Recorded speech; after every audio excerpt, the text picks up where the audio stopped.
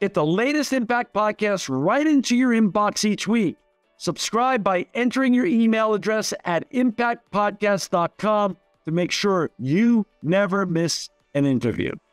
This edition of the Impact Podcast is brought to you by ERI. ERI has a mission to protect people, the planet, and your privacy, and is the largest fully integrated IT and electronics asset disposition provider and cybersecurity-focused hardware destruction company in the United States, and maybe even the world. For more information on how ERI can help your business properly dispose of outdated electronic hardware devices, please visit eridirect.com. This episode of the Impact Podcast is brought to you by Closed Loop Partners. Closed Loop Partners is a leading circular economy investor in the United States with an extensive network of Fortune 500 corporate investors, family offices, institutional investors, industry experts, and impact partners. Closed Loop's platform spans the arc of capital from venture capital to private equity, bridging gaps and fostering synergies to scale the circular economy. To find Closed Loop Partners, please go to www.closedlooppartners.com.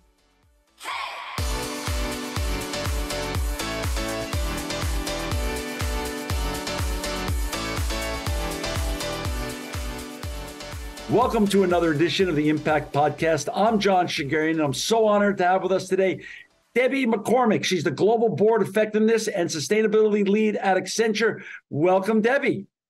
Thank you so much, John. I am delighted to be here. Well, we're delighted to have you, even though we're not in the same city today. You're in beautiful New York City. I'm in beautiful Los Angeles. But that's the wonder and greatness of technology that gets to connect us, and we get to have you share your journey and Accenture's journey in sustainability. And before we get talking about what all the great work and important work that you and your colleagues are doing at Accenture in sustainability, I'd love for you to share a little bit with our audience, about your backstory. Where'd you grow up and how'd you get on this very fascinating and important journey that you're on in terms of sustainability? Well, thank you for that. I actually am a military brat, believe it or not. My father was in the Air Force for 20 years, and I caught, the tail end of his journey as we moved from New York, where I was born, to Colorado, up to Washington State. So I mainly grew up in Washington State, which is also where I ended up going to college, up at Western Washington University. And for those of you who don't know where it is, it's up on the U.S.-Canadian border, and it is beautiful. It is honestly the only place I personally have ever seen the Northern Lights. Wow. Beautiful. Yeah, it was amazing. And then after school, what did you go into after school? What was your first job? So I got an accounting degree, and I went to a local accounting firm there in Bellingham, Washington. Oh. And from there, I 2 years later got an opportunity at what now was a Big Four, and worked at that Big Four for very many years before joining Accenture as their Global Board Effectiveness and Sustainability Lead. So that's a mouthful, that title. And, yes. When I started this podcast in 2007, it wasn't even a podcast, actually, it was a radio show.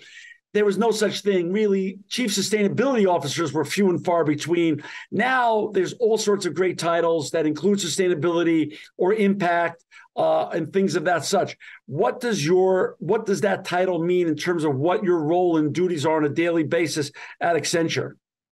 So that is a great question. And I have to say that the merging, if you will, of board effectiveness with sustainability is purposeful. We truly believe here at Accenture that leadership and organizations, it is very important for them to think sustainably and at that leadership level. Working with the C-suite as I have my entire career, I was in the boardroom as a very young professional, auditing some of the largest electric and gas utilities, not only in North America, but in the world. I was in speaking with the board, and that when the board is making a decision and they approve something, the company is going to go forth and follow that. And so that is something that we at Accenture know very well, that when the leadership is driving the decisions around sustainability, the goals, the targets, what we're doing and how we're doing it, and the board approves that, the board is going to hold management's feet to the fire. And so combining that board effectiveness and what it means to be a high-performing board member with that leadership and organization and making certain that those two are tied together is something that I've been doing my entire career. I thought it was normal. And apparently, this is something that's rather new, tying these two together. But it's been the right time, I believe, doing this. Accenture, we made a commitment out to the marketplace in about 2020, saying that we were going to go out and invest $1 billion in sustainability, and we are. And it's something that we are embedding into every piece of work that we are doing, including our own leadership, but then also the leadership of the companies that we're working with. Wow. So walk me through what this means. Will you go in when you're consulting to a certain organization? Will you go and sit and audit the board minute and look at the last few quarter board notes when you're starting a new assignment to try to understand the flavor of the board's involvement and what they're looking for before you even weigh in with what you think is important types of topics that they should be talking about and giving some leadership tips on? So thankfully, I have not audited now in over 20 years, which I am so delighted to say. Okay. I get to help board members become effective in various ways. Okay. And part of it is sustainability focused, but we also do work with, number one, I do work with executives to help them understand what the role of the board is, whether it's in sustainability, if it's in technology and Gen AI. What does this look like and what does it mean? So right. I get to do that. And whether that's assessments and evaluations, if that's helping them work through some very difficult problems, helping them with their strategy day, or one thing that we do here at Accenture very well is education. And I think we're going to talk a little bit about that, but the educating the board members have so much on their plates right now, and every day it's getting more and more complex. And so how do they keep up, and what does that look like? And that's something that we help with from that effectiveness standpoint. So I would tell you, I have 3 clients, if you will, in the way that I do my work. Yeah. I work with boards, and I work with executives who want to be board members, but then I also work with executives who are communicating with the board and really helping the board be effective. That's fascinating. So sustainability is in your title, and I want to get into that.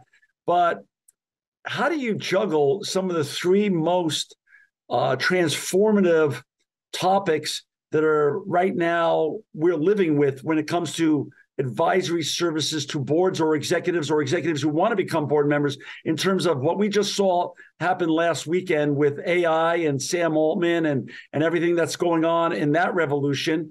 Then you have the cybersecurity and the risks that come with cyber risks. And then you also have this, of course, this issue of climate change and getting people on board to get net zero and to get sustainability baked into the DNA of any organization is really important as we see this generational shift from a linear to a circular economy. How do you even juggle those 3 topics in your advisory position, that what you do with boards and also executives who want to become board members? John, that sounds exhausting.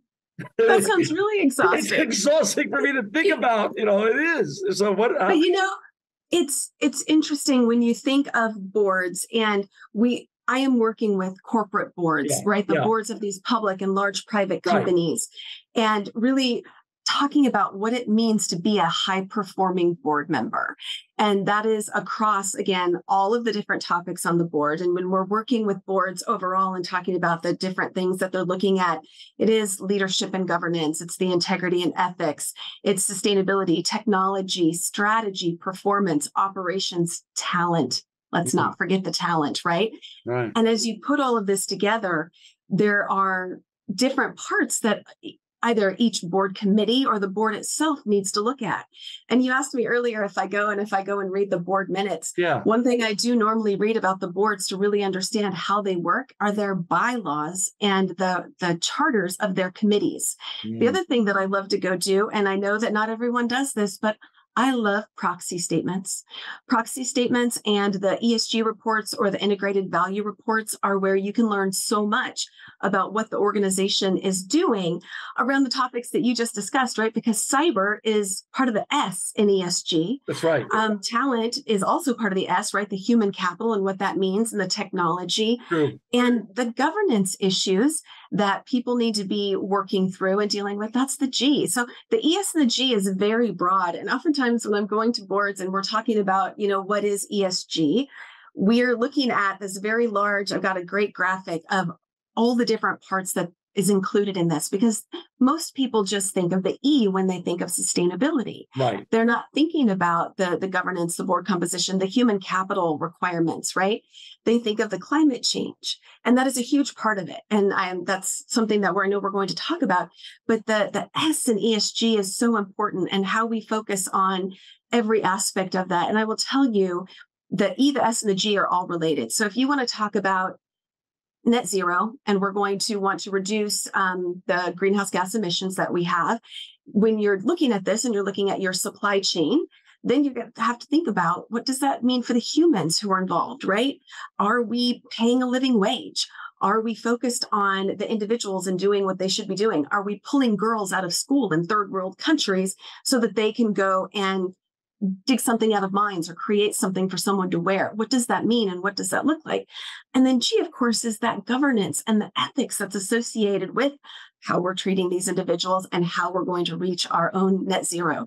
So it's really, when you think about that, and who's going to approve all that, who's going to set the strategy, the CEO and the management team, who's going to approve it, the board, who's going to hold management's feet to the fire, the board.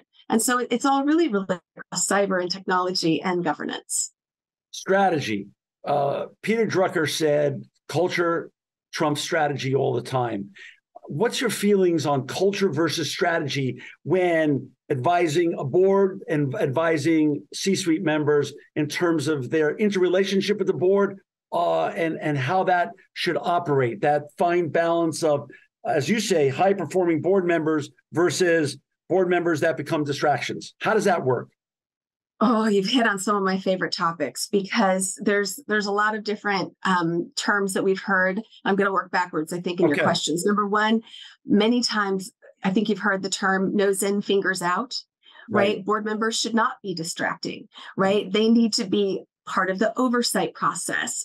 And there's this great graph. It's called levels of board engagement. And I'll send this to you because right now I'm forgetting the gentleman's name who created it. He's obviously a genius. It's old. It's from like 2004.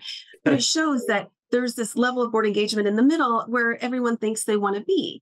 But there are times when the board is going to go and be what I'm going to call that operating board. They're going to get their fingers in a little bit more. And sometimes that's because, I don't know, maybe a cyber attack has happened.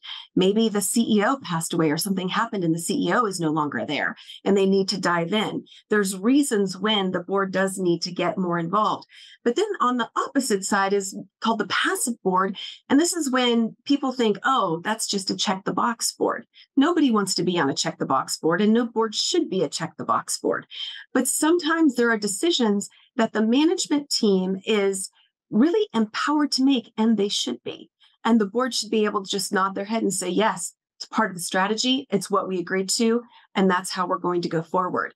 So when you think about that, it's a spectrum, and the board is not going to be in one place always on this spectrum. They should be across it, across all of the different topics that are going on that day, that period of time, because remember, boards are only meeting 4 to 6 times a year traditionally as full boards, and then they'll meet with their committees maybe 8 or 9 times. The culture question, though, that is a great one, because there's 2 different cultures at a company. There is the culture of the company, and the CEO is the one responsible for that culture of the company, and the board should be paying attention to that. And how do they do that? How does the board really understand what is the culture of the company? Most boards here in North America, they will have the CEO as the executive member. Sometimes it's the CEO and chair, same person, in the boardroom, but they're not hearing from other members of the management team on all of the topics that they're discussing. So there has been some companies that have been putting other executives, the COO, the CFO, onto the board as another executive board member, just to get that additional flavor. But there's other ways too that boards can do it. They have board dinners with the management team. They will meet with the team 1 or 2 below the CEO or his or her direct reports, so that they can really hear about what's going on. One of my favorite board members would go and visit one of the companies that he was on. He could go and visit one of their, I'm going to call it a store, every day. And he did. He went to a different one. But he could start to feel what the culture of the organization was because he was visiting them. And so culture, yes, very important. It is oftentimes more important than strategy, as Peter Drucker said. but there's also the culture of the board. Right. And when you close the door in the boardroom, what is the culture in the boardroom? Do you hear everyone's voice? Right? Just because they're in the room and they're around the table now, do you have one board member that's doing all of the talking? Or does the lead independent director or the chair of the board, do they make certain that every person's voice is heard on the topics of the day where they need to be making a decision? What is going on? You cannot overemphasize the importance of that lead independent director or chairman's role. And part of that too goes to the board assessments. Board assessments need to occur on an annual basis. And there's 3 levels you can do that at. You can do it at the full board level, you can do it at the committee level, or the individual level, or you can do it at all 3. You need to make certain that you're giving feedback to the board members. Are they showing up? Are they actually reviewing the 1,000 pages of materials that management is working so hard to put together for them? Are they asking questions, and are they asking really good questions in the room? And when they don't understand something, do they just let it go? Or do they actually say, I'm sorry, I'm a little slow on this, and maybe I need to take it offline and I need you to sit down and explain it to me, but I am not understanding what you're saying. Do they have the courage to do that?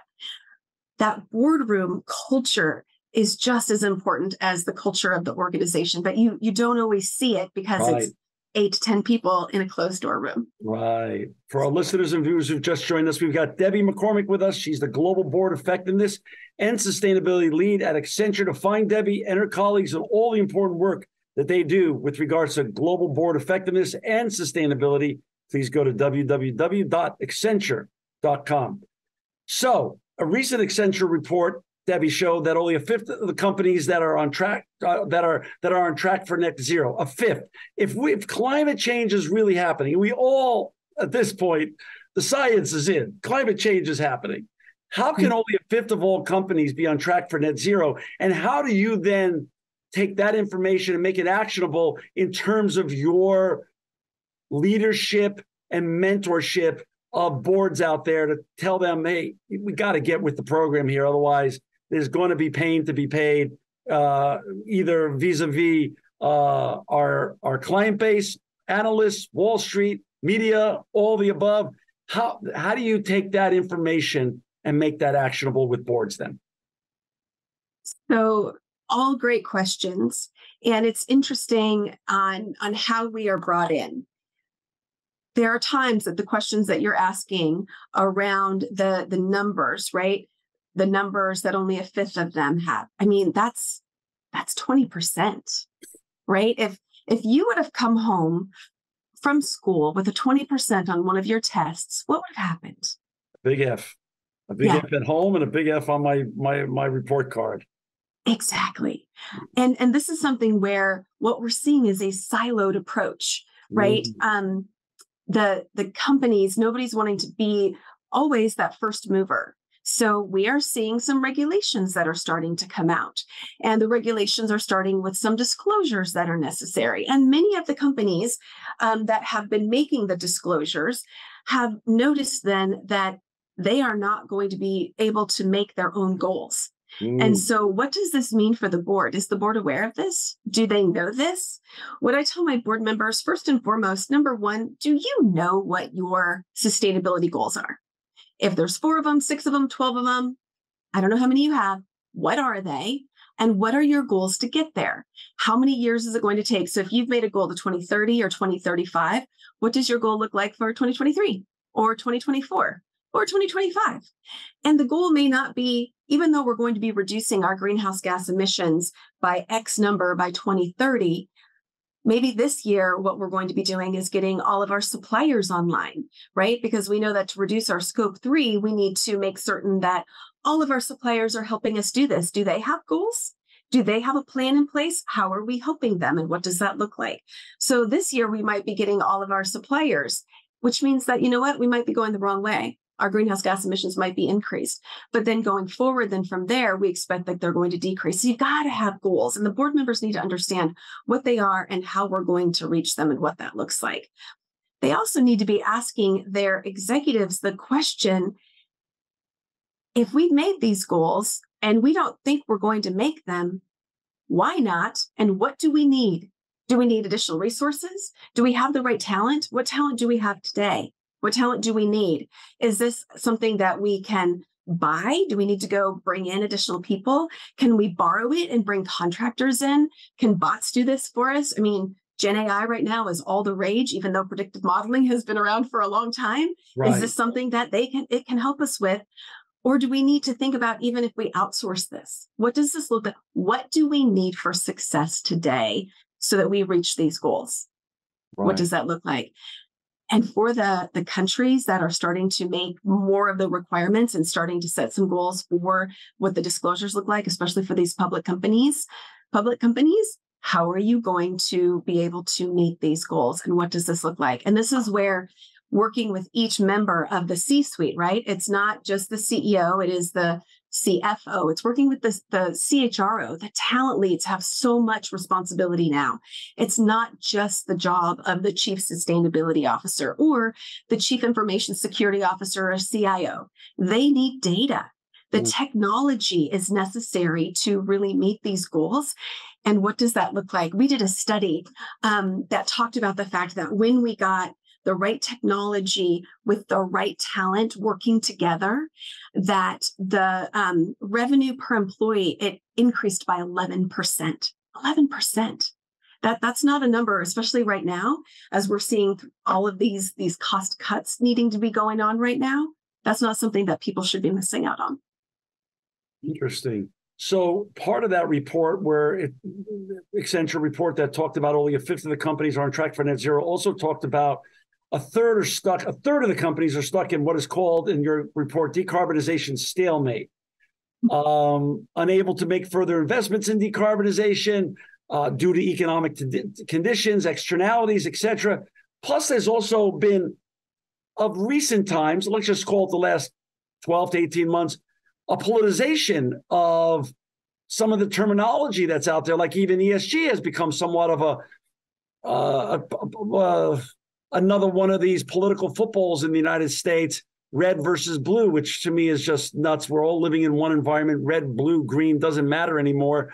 How do you get them over those hurdles of what was termed in your report decarbonization stalemate, and get them on track with, first of all, the science of climate change, secondarily, the importance of investing in ESG and sustainability and making it part of their culture and DNA? I mean, do you have a roadmap or some expert tips that have worked time and time again, or is this on a case-by-case contextual basis that your work is so personal that it's more a case-by-case contextual basis? So for those who are listening in and wondering what we mean by that decarbonization stalemate, when I read this, I just started to laugh. I've got 3 kids. I didn't tell you that, John. I've got 3 kids from 20 down to 16. And at our house, we have what I call the war of attrition, right? If I say, hey, kids, go vacuum or go clean the floor, make sure the floors are all clean. They could vacuum. They could use a dust mop. They could use a broom. They could pick up the shoes, right? But not one of them is going to move until the other one does. Because why would they want to expend their precious resources, their energy, their time? When you think of the war of attrition around the decarbonization, many of the companies are looking at some of the challenges around the fact that if they go and spend their very limited time and resources, that they could be negatively impacted then at their next quarter earnings, right? When we think about what that looks like. And so when we say that the progress that's been made is so low for not wanting to make that investment, we've identified 3 things that we think are going to be helpful. And I put them under cross-collaboration, right? And what that looks like. So we can talk about that. Reinventing that value chain and how we work together around the value chain. And then really thinking about how we break down the silo by focusing on that nexus of technology and talent. Because if the technology and talent isn't working together, even if this is where if we don't have the right technology, that's a problem as well. But we need the right technology and the right talent working together. So that cross-industry collaboration, one of the reports that you have been mentioning has been a great one, The Power of Change, that is just brand new and look, I have a copy of it here because wonderful. I've been referring to it so much. Yeah. And we talk about the heavy work or the work that needs to be performed in the heavy industries. And that is specifically around things steel, cement, mining, chemicals, freight, logistics, and what it looks like for the industries to come together, to work together, to think about how they can reduce their own greenhouse gas emissions and to decarbonize. Because it's not going to work for one company to only be the one to do this. We're going to have to work all across the industries, which for me, and in my career, I grew up in the energy industry. As you know, I audited, again, those utility companies. There are associations that can be very helpful in bringing these organizations together, and they are. There are groups that can also start to think about what working together looks like. And this is where it's very important that there's no improper collaboration. This is collaboration for sustainability. This is collaboration for good. So what does it look like when we're working with the suppliers as an example? How do they get the right ingredients, if you will, for their widgets? I don't want to pick on any of the companies that I'm working with, right. But when I see one company that is going to be able to figure out with their suppliers what they're going to be able to do, that supplier is then going to be able to take it elsewhere, which is again why there's the stalemate, because no company wants to lose that competitive edge. So they're all trying to figure it out on their own right now, and it's going very slowly instead of moving forward faster by working together. So they're benchmarking themselves against the competition. And if the competition is stalled on these practices or just ignoring these practices, they're more apt to also not embed these into their culture just yet or into their DNA. That is exactly right. Wow. And, it's interesting. We were doing some studies around perceived trade-offs. Yeah. And the executives, the senior executives that we spoke to, and there was almost 1,500 of them, told us that it was a much bigger challenge for them to do nothing than for them to go and start to invest in sustainability. And yet you see these winds of change coming because they don't want to get too far ahead of their competition for fear of spending too much, impacting their EBITDA in a negative way, right. And then therefore getting negative press from what you called, this red and blue. And by the way, the planet is green. It does not care. It is bipartisan. It's so true. And we all share the planet together, no matter what we are. Does not matter. I mean, how has the work been going? Talk about when you started as the Global Board Effectiveness and Sustainability Lead. Give a little bit arc of the journey, where you started and the traction you got then and the traction that's happening now. Do you feel as though we've passed this, for lack of better terms, tipping point where people understand that sustainability and ESG and regulation vis-a-vis what just happened in Europe and what Gary Gensler is going to do with the SEC here in the United States, and they're going to obviously do in Asia as well. Is this here to stay? And are people convinced of that yet? Or talk a little bit about the arc of your journey on this leadership position at Accenture, and where do you feel we are in this journey? So I will happily tell you that I do think that we are moving forward. Okay. And I know sometimes it feels like it's at a glacial pace. Right. But as you mentioned, back in 2007, when you started this, we did not have chief sustainability officers. Right. Although today I will say that the chief sustainability officer title and remits are different across industries, across companies. Right. There is someone there that they can usually point to, or that the board can hold the feet to the fire of when you ask the sustainability questions now. Right. The interesting part is, where does that chief sustainability officer report up to? Is it through the general counsel's office? Is it through the CFO's office? Is it straight up to the CEO? I can tell you what I'm seeing and hearing when it's, depending upon who it's being reporting to, if they ever get in front of the board and what that looks like and how often. And so we're seeing some of these changes occur. For some companies, it's been check the box. And they've been doing the reporting. So it's going up through the CFO's office.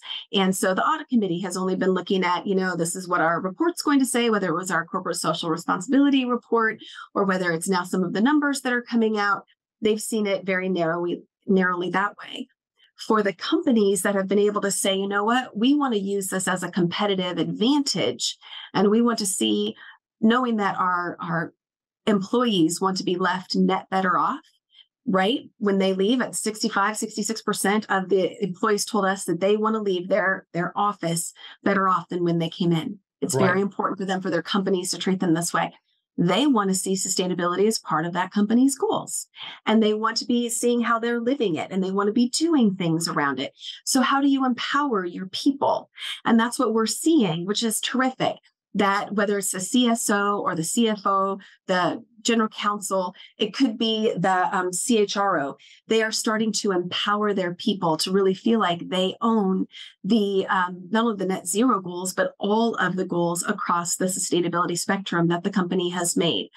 By doing that, we're finding that many great ideas for how they can reduce their greenhouse gas emissions, how they can positively impact the DEI at their organization, are ideas that are coming from the employees themselves. So that's good.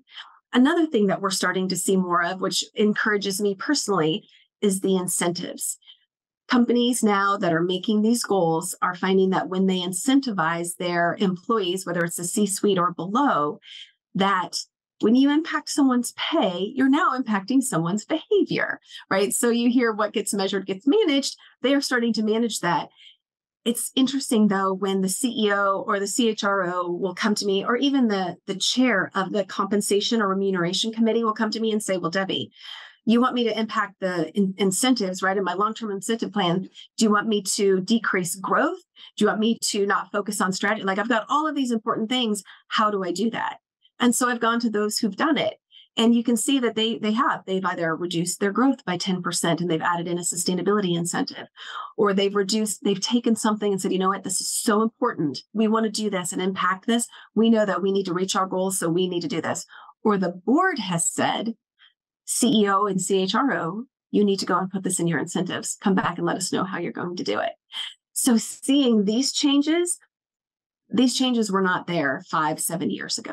Right. And so this is a very positive move in thinking about the boards talking about this, knowing that they need to empower their employees, knowing that they need to really impact the incentives, but then also during their executive sessions, oftentimes bringing in some of the other executives outside of the CEO. And executive sessions, just a level set, these are the sessions where only the independent board members are in the session. Right. And when they have questions, they will bring in the chief sustainability officer, or you talked about cyber earlier, the chief information security officer, and say, do you have the right resources? Do you have the right budget? And wanting that answer. And I tell my CISOs and tell all of them, the answer is, I can always use more, because 9 times out of 10, they've had their budget cut from year after year, right? As we all try to be more effective and we try to be more efficient with what we're given. But do you truly have, and the same for the CHRO, do you have the right training budget, right? AI is all new. How are you training your people on AI? How can that impact what you're doing and how you're doing it? Have you started to study that? How is it impacting our strategy? There's all sorts of good questions. I could go and talk about that for hours too.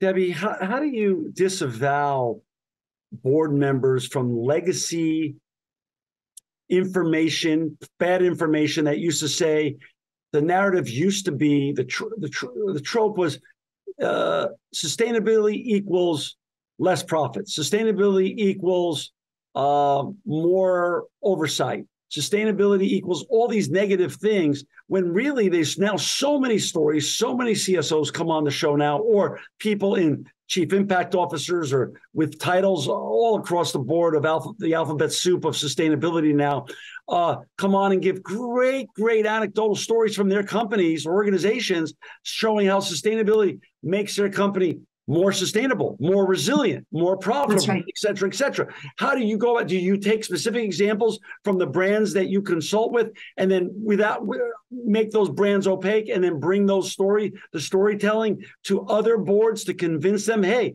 this is not going to be a net negative. This is going to be a net positive, but we got to get the train moving first. How do you navigate those sort of tricky waters? One of the things that we've been lucky to do as Accenture is we talk to the CEOs, we talk to the executives. And, 98% of the CEOs told us in a study that came out in January that they know that it is their job to embed sustainability into their company. Now, what does that mean? And is that easy? No, it's not. But we went out in 2022 and we surveyed, it was like 560 executives all around the impact of technology and talent around their sustainability.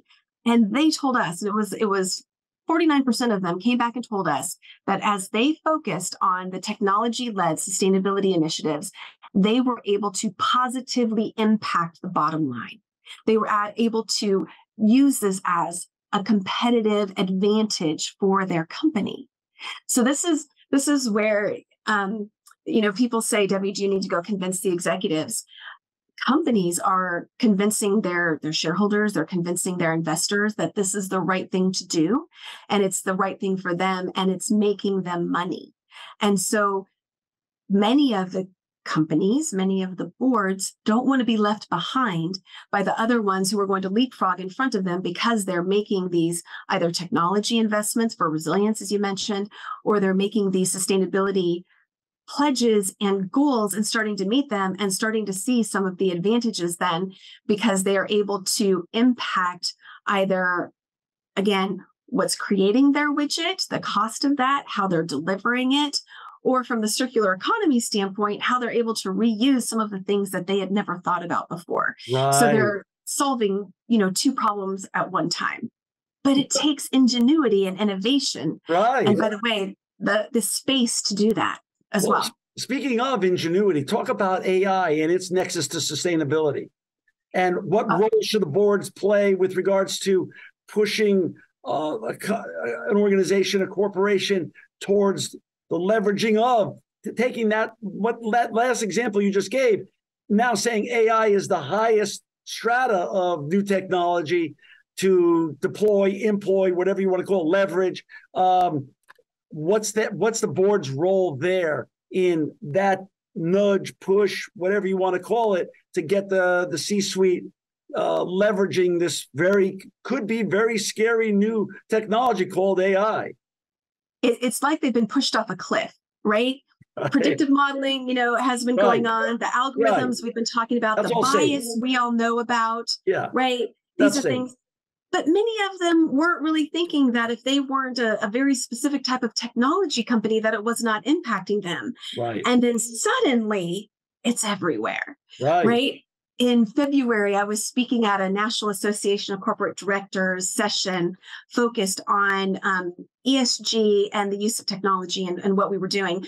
And I came up with 5 questions that board members should be asking at that time. And I've got them next to me here. Okay. And I will tell you, that was February. If they don't know the answers to these questions by now, they're in trouble, right? Because it's moved so quickly. Boards need to be focused in many areas. And I want to be very clear. It's going to be different by industry.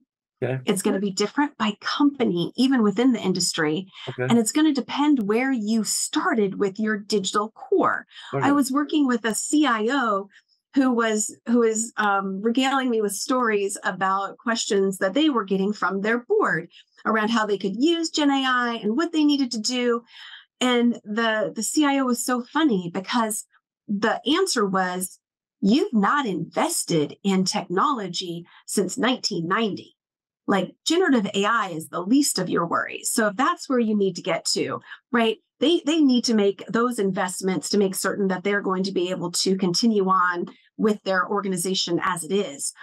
If you are with your digital core strong in where it needs to be, right, you've been investing in your technologies, you are going to be able to look at the generative AI overall and say, okay, number one, how is it going to impact our strategy? Is it going to help us then create new ways that we can be successful? Is it going to help enhance it overall? Are there other things then that the generative AI, is it going to be able to replace it? And what does that look like? And from a sustainability standpoint, they need to be examining this across their strategy and overall competitiveness, their talent. They need to do it from, of course, the technology standpoint. And my favorite, they need to look at the risk. And this is where the board is looking at, right? Where is the responsible AI? Are we making certain that what we're doing is using the right ethics and integrity that match our organization? Have we embedded it into our overall enterprise risk management assessment that we do in our overall risk appetite? And how does that look? And when we do our sustainability materiality assessment, how does it impact that? Now, I might have gotten too detailed, and I can go into all of risk management and risk assessments. Simply stated, the board needs to be involved in those. They should have been involved with them overall, but if they have not been, you need to start getting them involved and getting their expertise. Don't forget, John, board members, most of them here, again, in the US, are on more than one board. Right. They're seeing and hearing things that can be very helpful to the organization. Asking them questions is helpful, and getting their input can make your company stronger as well. And the board, looking at that enterprise risk assessment and the sustainability materiality assessment, is one of the key ways that they can lean in early to help then with the oversight that they need to be doing of the risk on the other side with sustainability and AI. Debbie, you consult mostly to board members or C-suite folks that want to either become board members or want to learn how to better interrelate with board members. You have children 16 to 20. I have children who are 37 and 30. That generation seems to be much more socialized. They're more sustainability natives than our generation. My generation for sure was, where we grew up. I grew up in public schools in Queens and in New York City. This sustainability wasn't part of our curriculum. Mm-hmm. Our children's generation, thank gosh, it's part of their discussion, their vernacular, their curriculum. It's much part of their generation, and they're voting with their pocketbooks. How much is that part of your compelling leadership consulting to board members that, hey, yes, the regs are coming from the top down, but the folks that are buying our products, that are users of our products, they're going to be voting with their pocketbooks, and they're going to turn away from our brand if we don't get with it and prove, not only set our goals, but prove that we're on a path to achieving them. Is the pressure from both sides now, our children's generation, and also from the stuff that's happening with Gensler and the SEC and other type of legislation and leadership that's coming up around the world with regards to goals, with regards to sustainability? It absolutely is. And I probably left out part of my job around working with the talent and the organization part, because one of the things that I have the pleasure of doing, I've trained tens of thousands of people in my career. I love training. I think it's so important. Wow. And the reason I'm mentioning this, young people, they love to learn, right? They love to be part of that, and they love to do it in different modalities, whether it's through the metaverse, whether it's through live training. They like to consume training in short, bits and bytes online. How are we providing that to them, and what does that mean? Because they've been getting this their whole life. And so we've been able to, and something that we have invested in, I told you that $1 billion investment in learning from a sustainability standpoint, but it's learning both ways. So not only do we go and make certain that people understand what is sustainability and give them that broad definition across whether it's sustainable leadership and org, which I lead, or if it is the net zero or the supply chain or the measurement, analytics, and reporting. And so in thinking about this, what that looks like, and I'm sorry, I've got a hair in my mouth. What it looks like then is us listening to this younger generation for what is important to them. And the circular economy is one of them. They do not like to see waste. They do like to see new products, right? We see them getting the newest and latest phone or the newest or latest computer, but they also like to know that when they're returning that's something then that is being reused. And so as companies today are figuring out better plastics or fully reusable plastics, they will spend their extra funds to go buy that. And this is something where one of the companies that we know well, and said, don't buy this t-shirt. right? Let's think about what the fast fashion looks like. Right. And so they are thinking about this and what this means. And the more companies that are starting to reuse or recycle, that circular economy and what that means, that's something that matters to the younger generation. So they want to be empowered. When I was talking about empowering the workforce, they're the ones who want to bring you their ideas and tell you ideas for how to succeed. They want to see that the company is making the sustainability goals and that they are living towards them. And then they want to see how they're doing that through the circular economy. We have this great index called the Sustainability Org Index, where we can have leaders go and really evaluate how they think they're doing. And then we go and we give the same survey, the same index information, the questions to the employees. And we have noticed a huge difference between where leadership thinks they are and where the employees believe they are. And like, most of the employees are either millennials, Gen Z, right? It's going, when you think about it's no longer, it's not definitely not the boomers, it's not the Xers any longer. It's going down, and they care a lot. Wow. So we are hearing it. Companies are hearing it from their employees that they want the differences and that they're willing to spend more for it. Based on your report, and we're going to put all the reports that you've referenced, we're going to add links in the show notes so our listeners and viewers can access all this important and very great information that you've shared with us today. But let's just take that number that it's true. A fifth of the companies are on track for net zero. That means you have 4/5 left to go get. You have plenty to do, Debbie, with your colleagues at Accenture. Talk a little bit about what else gets you excited that you're working on Accenture that you're allowed to talk about on upcoming initiatives and projects in 2024 and beyond? So I will say that working with the talent part of the organization is something that I get to focus on quite a bit. And understanding that it is the full C-suite who has responsibility for the sustainability goals. No one in any business anywhere should think that it's only the chief sustainability officer. Right. And so I have been really encouraged. And one of the things that we're doing is we work with companies to help achieve their net zero goals, or when they're looking specifically at how they impact their supply chain and their value chain and what that looks like, being able to tie what it means from a talent standpoint, whether it's helping them with their operating model or org design, or if it's the change management aspect of that, with a focus on sustainability. And then, of course, my favorite, the learning, right? What skills do you need and how do we help you with the learning? That is something that we are seeing come forward fast with the net zero changes that are out there, the supply changes that are out there, and then specifically around technology, because I am getting called into more and more opportunities where they see that the technology needs to change. You don't want to have 5 different platforms for the different sustainability goals that you have. You want to have one, and you want to make certain that the entire C-suite is working together. Chief Procurement Officer, Chief Supply Chain Officer, CHRO, working arm in arm, hand in hand with the Chief Supply Chain the Chief Sustainability Officer is key, because all of them then are going to be reporting to the board.